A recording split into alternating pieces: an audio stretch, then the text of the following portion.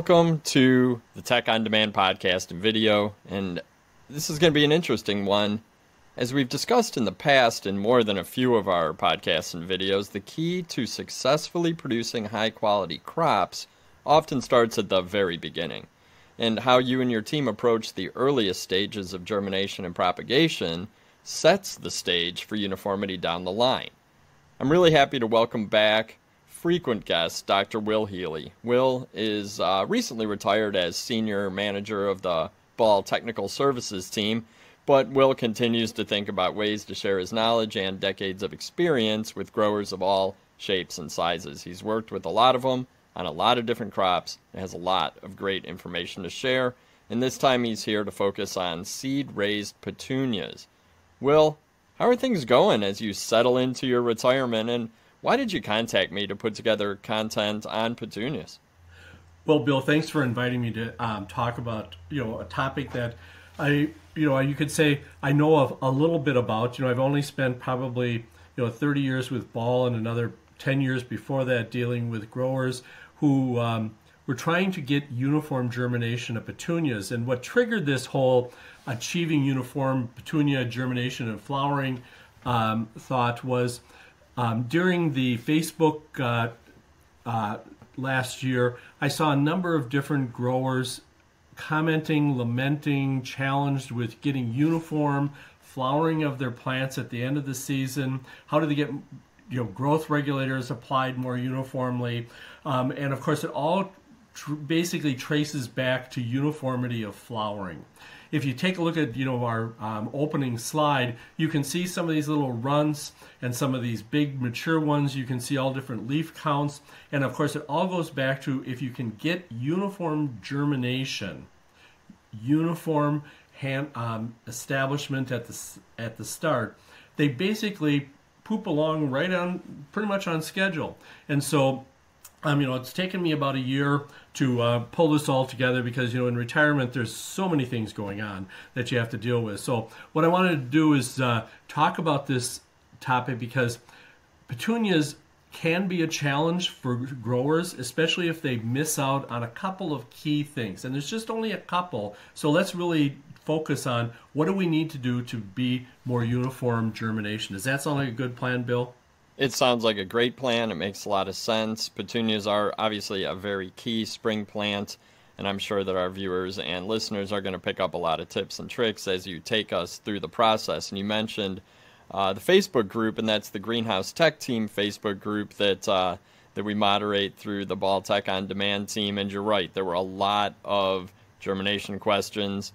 Sometimes I think, wow, I don't know how many people are germinating their own seeds these days because of the rise of plug production, but there are a lot of all sizes and all across North America and around the world. So this information is definitely going to be relevant to quite a wide audience.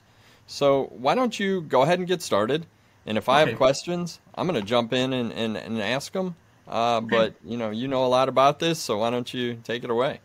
Okay, because, first of all, when you buy high-quality seed fresh every year, and that's really critical, the seed has been tested before it's shipped. It tends to have a high germination. If you buy it from Ball Seed, you can get a BVI, which will help you identify the uniformity of germination. And so when you get a high BVI and a high germination, and then experience uneven germination, let's talk about that problem, because high-quality seed that has high BVI is going to perform uniformly if you follow the key factors.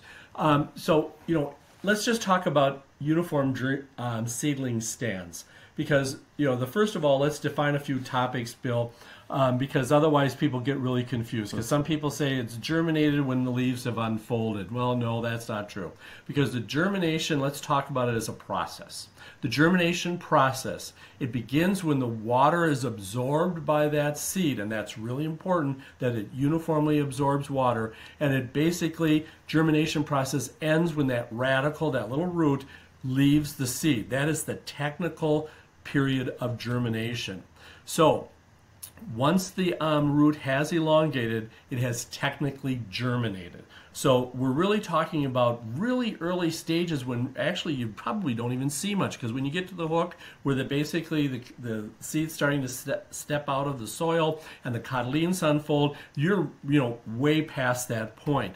One of the things that you really want to be thinking about always is how uniform, how synchronized is that germination, that absorption of water, that radical elongating, and then consequently the hypocotyls, the hypocotyl elongating, the cotyledons unfolding. What we always talk about is the 48-hour window. What that means is that once it starts, anything that unfolds within that first 48 hours is uniform. It's because with petunias there's a little bit of variability in growth rate, but that first 48 hours from the first one to what is there at 48 hours is critical, because if they start showing up at 72, 96, 5 days, 6 days after the first ones, those are going to most likely be nothing but trouble. They're going to be weaker. You're never going to be able to water them correctly. You're not going to be able to growth regulate them correctly. They're going to actually, with data that we've done over the years, they're actually going to flower up to a week later than the plants that all germinate within that 48 hours. So it's really important that we focus on getting that uniform stand within that 48-hour window. It's not 48 hours after sowing. Let's just be real clear on that, Bill. It's that 48 hours once it starts, 48 hours, 2 days later, what's there. Because if we take a look at the picture that just showed up, what we see is the group on the left basically are in that 96, 4 days, 5 days, 6 days later. Those ones that are circled, they're not bad seedlings. There are no bad seedlings. It's just that they're just late to the party. And of course, if you're late to the party, Bill, don't you usually miss all the good stuff? Yeah, you miss the food, you miss all the fun, and those certainly look late. And you're kind of out of place. And so we really want to be very uniform, and that translates into uniform seedling leaf count. Okay.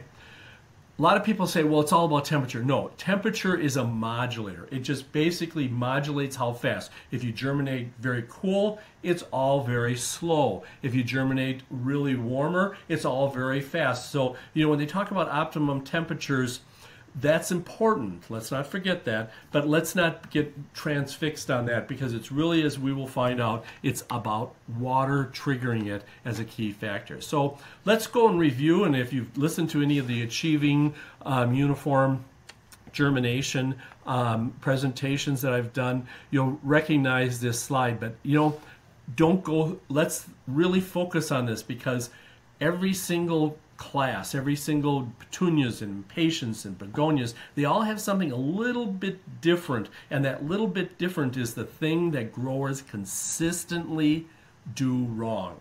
There's first 3 steps. The first step is the pellet melts or dissolves. We do not wash the pellet off, because if you wash it off, what you have a high probability of doing is basically burying the seed, and that's going to be a problem in a second when we talk about it. But you really want to just melt it, and if you think about it as melting, you'll be able to see it in a little while when we talk about a little bit more detail. But melting, you're going to basically it's there surrounding the seed, because when you melt it, what it does is that pellet basically is either a clay, which of course holds water, or it could be a vermiculite, depending upon who's doing the pelleting, and that can hold water. And that's really important, because that water being held by that pellet actually increases the uniformity of water absorption by that seed coat. So if you wash all the pellet powder away, you're basically exposing the seed to, what'd you think, Bill? Dry soil? Yeah. Dry air? Dry right out. Yeah, and it dries out, and it violates Step B, which is the seed coat is not uniformly absorbing water. When you have ununiform germination, it is because it has not uniformly absorbed water from seed to seed to seed to seed. So that's why we like to just melt that pellet, so that pellet has a chance to just be there to help balance the moisture in and around the seed. Once that seed coat absorbs water, then that water moves into the inner membrane, and then starts triggering the gibberellins. And this is all about water. That first 48 hours, Bill, it's about water. And if And you that don't seems get to that, usually be the case. It's that moisture management. It's yep, keeping the moisture uniform all the way, through some of the even first stages after germination. So really, the difference that you're talking about here with this slide is that step of melting off the pellet. yeah, yes, Okay. and not washing it off. Because if by day 2 or day 3 you can't see a little pellet powder down there in the pot, you're in trouble. Conversely, and we're going to talk about this, I'll just mention it now, is you also want to make sure that that pellet opens up. Because sometimes if you don't put enough water, the pellet does not harden. In fact, what happens is that there's an outside glue. Think of it as an egg. So when they make the pellet, they put a coating on the outside. So you get it a little bit wet. What it does is it basically takes that outside glue and pushes it into the seed, and actually you create ball bearings. So when you start getting, 7-10 days after you sowed the seed, and you can actually see the pellet still fully round, fully intact, will never germinate. You basically created a ball bearing that is not going to crack open, and so therefore you didn't put enough water. That water in the beginning is all critical in this uniform petunias. And we're going to talk more detail of what do we mean by too much, too little, just right. Because saying put enough water is a useless piece of information, because we can quantify this into exact numbers to be successful. So anyway, so let's just talk a little bit about what happens now that we got the water in it and then it kind of got the ball rolling. One thing that's different about petunias is there is a light requirement on some varieties. So this is why we want to be very sensitive to not bury the seed, because if you bury the seed, it's in the dark. And so therefore it's going to germinate at a later time. And we're going to talk about how do you end up inadvertently burying the seed. And we're going to talk about that in a little bit later when we talk about sowing. But let's just remember, not all petunias require light, but there's enough of them out there that will periodically need light that we just want to make sure that we've got light always on the petunias after they have absorbed moisture. Okay, once you basically have got the water in there and if they're exposed to light, it basically then the starch starts breaking down and the cells start multiplying and then they start triggering all kinds of growth, because you're basically transcribing DNA into RNA, and growth starts to occur, and that all requires oxygen, and that's why we need to go through wet and dry cycles. Not as critical as petunias as it was with pansies that we've talked about or impatiens that we talked about, but it's really important that we don't end up creating a gel coat which prevents oxygen uptake by that seed. So make sure that you go through wet dry, and we're going to quantify what is wet and what is dry. At that point, the growth is basically causing the seed coat to crack, and then the radicle starts to emerge, and then we're off to running, and germination process is now done, as we have mentioned before. So let's now get down to the nuts and bolts of where growers fail. Soil moisture at the time of flat filling is really important. We need to be at a level 3, level 3.5. So if we take a look at moisture weights, and I think, Bill, there is a webinar and podcast on moisture management, isn't there? Yep, and I will put the links in the video description and show notes. We definitely have a good video on training your team to water that talks about the importance of weighing trays. Yeah. And it also tells you how to calculate what is level 3, level 4, level 2, level 5 for your individual tray soil configuration. But let's just, for the sake of this conversation, let's just say that a level 3 is about 1,100. Level 3.5 is probably going to be 1,200 grams. But that's kind of what the weight of the tray, and you should be weighing them to make sure that they are at the right moisture level, because that's the starting point. Because if you start at 800 and you run it through a water tunnel and you add 3 more, well, then you're only at 1,100 grams, because you started at 800 and then you add 300 more in the water tunnel. 300 plus 800 is 1100. If you start at 1400 and you add 300, well, now you're at 1700 and you're saturated. Now that's a whole nother set of problems. So let's make sure that you got the right moisture before you ever drop seed on it. And this is the first place growers consistently make mistakes. Because what happens when you don't have the right amount of moisture? This is an example with snapdragons where basically you end up with this hypocotyl, that's that stem below the cotyledons. Sometimes they're tall, sometimes they're short, and that's because you've got ununiform moisture going into the tray. Now, how do you know that you've got that? Well, a lot of times if you take trays and set them out on the bench and just see what they look like after 24 hours, and you start seeing this checkerboard of wet and dry, that basically is where you're going to end up with very ununiform germination and ununiform stands because the soil moisture is not uniform. Because remember, once the soil is in that tray, everything you do from that point on is done very uniformly. You water it with booms, you water it with the water tunnel. Everything is applied uniformly. So if you have ununiformity within the tray, and you apply a uniform amount of moisture, you're not going to fix it. No one has ever fixed this little picture down the bottom left-hand corner. We got the checkboard. They never fix it until probably about 2 to 3 weeks after it's sown. And at that point, as we said, 48 hours from first to last, dependent upon what happens between the time you sow it till the first seedlings come up. So by the time you can fix it at 3 weeks after sowing, the game's over. The ununiformity is now the name of the game. And so to get uniform, you got to start uniform. I can't stress this enough, and it all goes back to the flat filler. Are you applying the moisture uniformly in the flat filler? Are you making sure that there's not dry soil on your flat? When you're in the flat filling process, in the bin that you are using on the flat filler itself, that flat filler should be the cleanest piece of equipment in your operation every single night. There should not be soil that's sitting on the flat filler, because that dried out soil is going to fall into the tray and will create these problems. It seems like, and this is the kind of little things that, it broke my heart when I read on the Facebook site, and people would have these problems, and I could see dry soil, and I'm thinking, how do you explain to them clearly and succinctly, dudes, you got to clean up your act back at the flat filler, at the flat and the soil mixing. And before you ever sow the seed, you're creating the nightmare before you start. So starting right here is really important.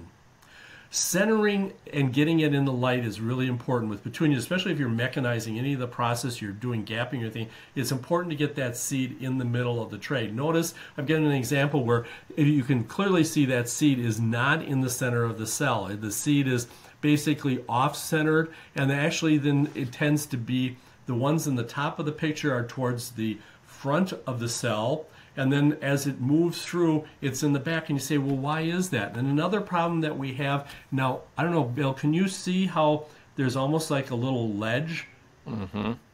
And because if you really look at that carefully, you can see this little ledge show up, and that has to do with how you dibble it.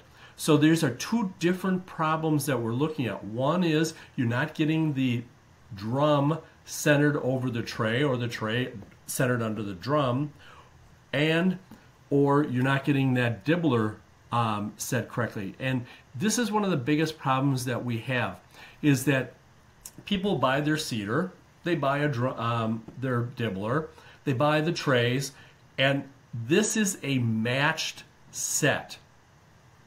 Now let's repeat that. It is a matched set of 3 pieces to ensure that you've got seed in the center of the cell. So if you basically say, I've got cheaper trays or a little bit different trays, that starts moving the seed because the drum doesn't match the tray.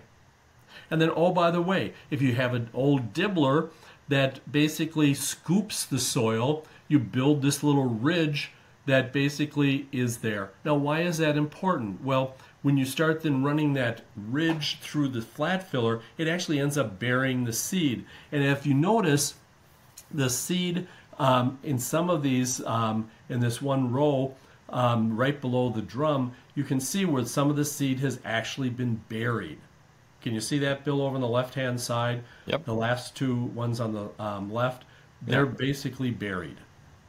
And that's just because they ran through and the soil was pushed over the seed. And remember, one of the things that we said about that's critical for petunia germination is, Bill, what? Not burying the seed. Yep, because they got to have light. Right. So this is really important that you basically do that. So when you start looking at your seeding operation, as you get started in these season, make sure those guides are in the right place, make sure that the drum is right, make sure that everything is lined up and is dropping seed dead center in the middle of the cell so that you actually can maximize your uniformity.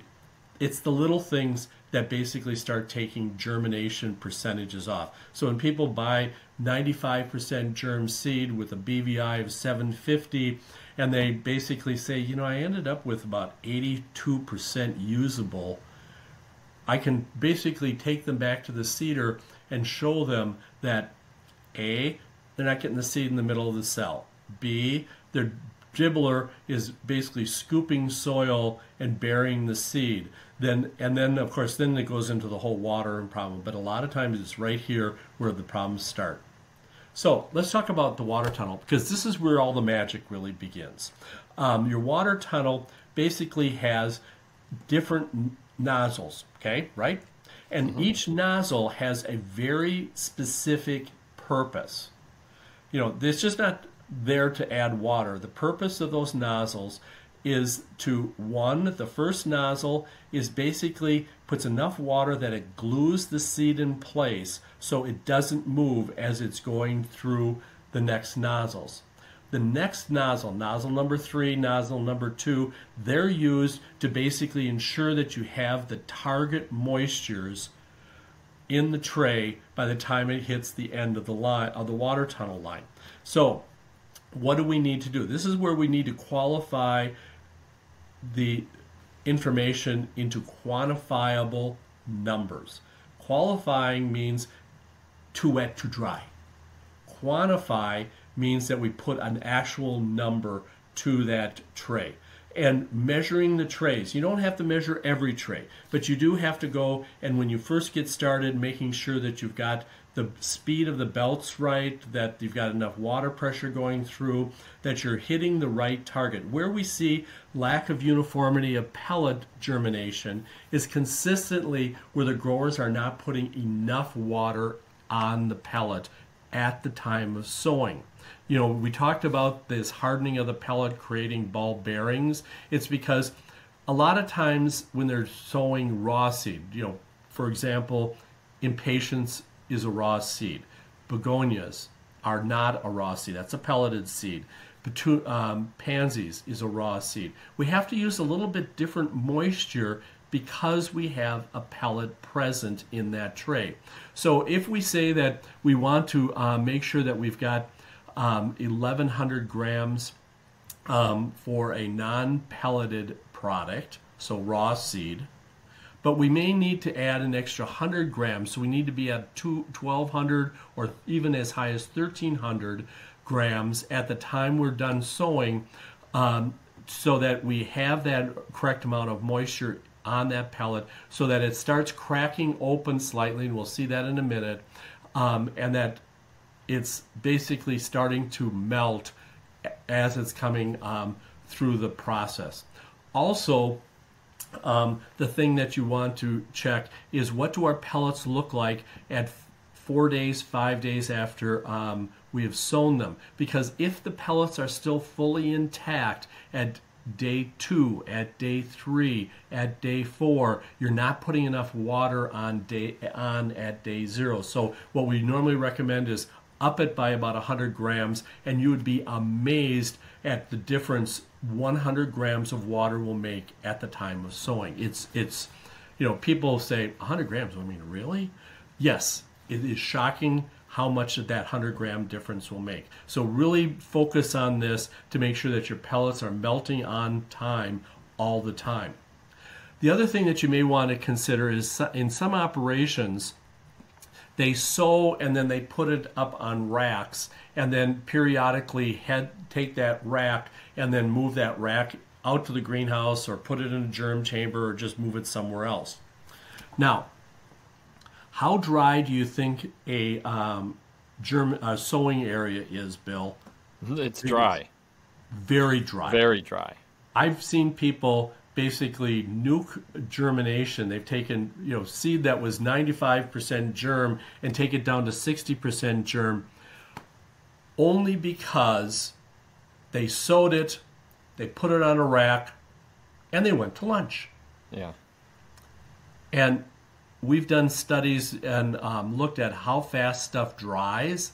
And, an hour in a dry sowing area is enough to basically harden that pellet.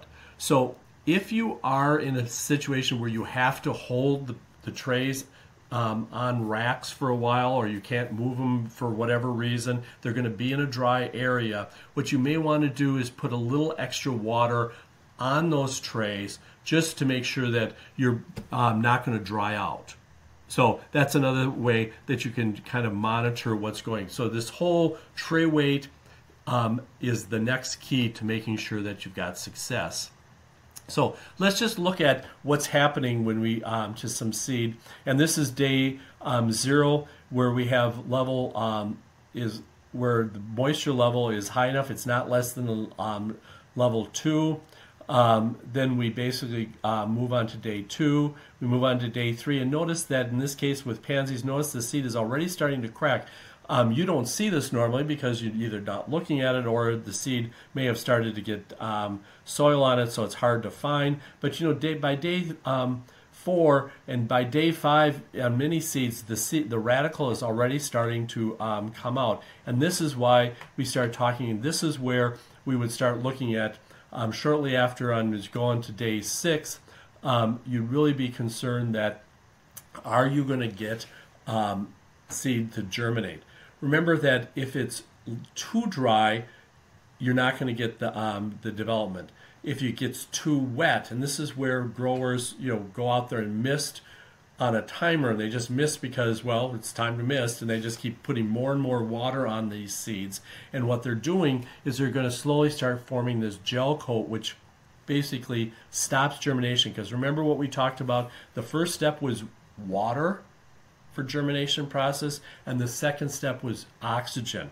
And if you have the gel coat on it, you do not get the oxygen into the seed. So really, let's make sure that you're using your correct moisture levels, and every organization is going to have a little bit different optimum moisture levels that they want to water up to, and then they want to dry down to. So this is really important, especially as we start looking at pellets. So let's just talk about melting that pellet, okay? So here's a good example of ball bearings. This is some dianthus that a grower was basically complaining. Dianthus is one of the most uniform germinating crops that you could have. It comes up like sod, except in this case. And they said, well, what's the problem? We went out there and we looked at it, and sure enough, look at all those pellets that are, can you see all those pellets, Bill? Mm-hmm. Yeah, they haven't broken down at all. Yeah, I mean, don't they look like cracked eggs? They do. So when you go to know, are you getting enough water on it, you do the pencil test. So you take a sharp pencil, and I usually use a pencil versus a pen because a pen can be sticky and it pulls the seed away, so use a pencil. Use a pointed pencil, and you just kind of tap that pellet. If you tap the pellet and it gives away, so it just kind of starts breaking or melting away at the end of the sowing line, you know that you're on the right track. 24 hours later, you go and you check it again, and that pellet just basically is kind of mushy. That's the right moisture level. There you've got the right weights. If you go out there after 24 hours and you got little ball bearings out there that you have to really push hard and they crack open, you need to go back and say, let's try another 100 grams of water coming off the sowing line, because we're drying them out a little bit too much, or we're not getting enough water on them. Now, just a common comment is the ball pellets, the yellow pellets, are melting pellets. There is another type of pellet that sometimes you see out of European operations, European suppliers, which are cracking pellets. It's a pellet that's used for field crops, and the pellet actually called a split pellet, and it'll actually split open. But that too, by day 2, should have split open. So like basically think of it as it cracks open like a pea. So it basically cracks in half. So either way, whether you've got a split pellet or you've got a melting pellet from ball, you really need to make sure that they are melting correctly, because when you have this, clearly this is not going to work. So making sure that you've got enough water to soften the pellet. Notice that these are pellets on basically 1 day after, and you can kind of see there's a range of what they look like, but notice how they've all opened up a little bit. And these are just naturally open. Keep the moisture so that you prevent this from drying out. And that notice how they slowly but surely are starting, and the one down in the bottom right-hand corner of this 4 cells, that one did not get enough water. It's not cracked at all. So what should they look like? If you got a really good eyesight, you can actually see this, where you end up with by day 3, you should have this little ball of oatmeal. This is the white pelleting powder, and you can actually see a little bit of a seed sitting there. Usually what we do is we take a picture of it and then just blow it up, and you can actually see it very clearly. That tells you you're on the right track. Notice the soil is moist, the pelleting powder is moist, and now we're in good. So you want that bowl of oatmeal with a raisin on top. So how do we do this from a water management standpoint? It's not just being wet, but it's also being dry, because we want to make sure that we don't form that gel coat. So if we think about what we're doing, is that once we've sown the seed, we have a hydration phase. And notice in this case, we watered it up about 1,200 grams. Then we dry it back down to 1,000 grams. And when it hits 1,000 grams, we apply apply 200 grams of moisture to get it back up. And that you can do with booms or even with mist nozzles, by knowing that this amount of time or this many passes will place this much water on that tray, so that you can actually manage the moisture very carefully. Then we go into cell division. Notice one of the things we did was we were continuing to add a little bit more moisture as we came to the end of hydration, just to make sure that we're uniformly hydrating them. But then again, we start drying it back. And notice how as we go through cell division, we're even drying it a little bit more than 1,000 grams. We even let it go just a little bit more, because we want to make sure that we're now starting to get really good performance. Then finally, once we've got the cell division, we start getting rooting. Now we need to really start drying them back. Notice by day 10, we're basically taking it down to about 850 grams, because that we want to make sure that we're drying it out to start forcing that root to start taking off and going. And then we start continuing to go through wet and dry cycles. And it's really important to take it through wet and dry cycles, because when you don't, you end up with the infamous root running problem. Root running, where the roots fail to enter into the soil, is really an indication that the plant has got more than enough water in the surface, and there is no oxygen. If you look really carefully at that root that's going across that soil, you can actually see some branches where it's sitting out in the air, because one of our common statements when we talk about watering is the statement of fish grow in water, roots grow in air. And that's why we want to dry out the soils, to enhance that root development. And of course, when we see that we have constant high moisture, 4+, where we're continuously misting, especially after that initial hydration, basically we're at 1,400 plus grams, we're going to see this root running across the surface. Now, a lot of times people will say, whoa, it's about soil compaction. Well, when you water a lot, you actually end up compacting the soil. And Bill, didn't we do a different webinar about how you can grow algae and sludge and it compacts it? Isn't there also a podcast on that? Yeah, it was the slime, mold, and algae podcast and video that everybody liked so much, and he had some pretty ugly pictures in that one of some definitely a lot of slime and mold on the top of these plug trays, but this was your exact point, was that compaction that was caused by over irrigation. Yep. And so we really want to watch that very carefully, because if you start seeing this where the roots don't go down, you need to start asking yourself, why are we putting this much water? What's happening here? Are we compacting that soil? Is the flat filler compacting it too much? Because that can always happen also. But usually it's because you're putting too much water either to and that you're not getting that root to come out and go down. That's really important. You've got to get that root down, especially in that as you start going into that 48 hours. Just make sure also that if you see it extensively, if you have really weird pH and EC outside the normal ranges, and this is a pretty broad where it's very acidic down to 4, down below 5, down to 4.5 and stuff, that can be a problem. You have very, very high EC, that can be a problem too. But normally, if you've got good soil from a reputable soil supplier, that's really not the problem. It's usually just a water issue. And excess soil compaction sometimes, but usually it's you're too wet. So, in summary, we've talked about a bunch of things, but let's just talk about the summaries. How do we achieve uniform petunia stance? How do we get that uniform? And of course, what we want to do is we really need to focus on that critical moisture level. If we have that critical moisture level, and do you have your targets? Do you have your starting point? What is your target? As it comes out of the water tunnel to that first 48 hours, making sure that you have not dried that pellet out, checking that pellet with the pencil, doing the pencil test on it to make sure that the pellet is starting to melt and you haven't washed that pellet out. Making sure that as you go from day 3 to day 8, that you begin to dry it out a little bit so that you have a dry target and a wet target, so that you're oscillating between wet and dry. You're not just keeping it uniformly wet, because I see a lot of times when you have a lot of root running is because in this day 3 and 8 they've just been pushing water. There's this old wives' tale of, to get more uniform germination you just have to water more. Well, no, that's not the way it works. It's actually making sure that you go through wet and dry cycles on day 3 to 8.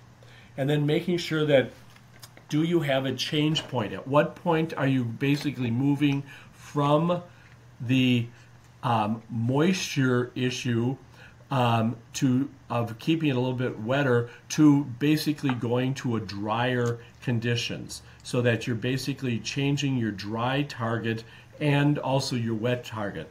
So that usually that change point is when you have about 40 to 60% of the cotyledons have begun to unfold, and because that usually from the time you go to the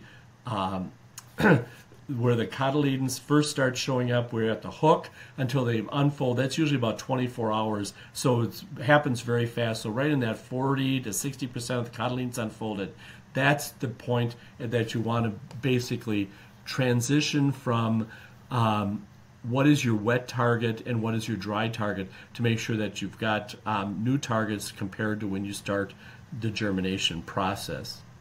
So those, when I see where is the problem, it usually goes back to moisture management right there. So is there anything else, Bill, that we've talked about that you think that we should be trying to remember that's critical? Well, I think, it occurs to me that if you don't manage the moisture correctly, if you haven't gone in ahead of time, learned the weights of your trays, tested your dibbler, tested the drum that's seeding, and done a lot of this upfront sort of maintenance and work before the seed even arrives at your greenhouse. These are things that can be done in the off season, because if that seed has been tested to germinate at 95%, and consistently year after year you're getting 85% germination out of it, there's something in the process that needs to be corrected. Yep.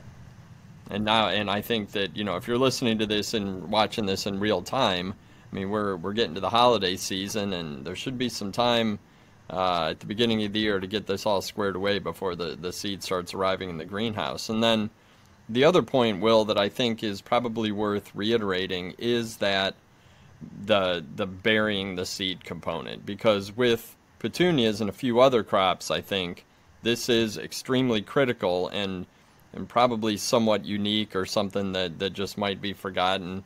But it's also something that I think growers can go over with their teams. This is the kind of thing that can be trained and reminded and noted, don't you think?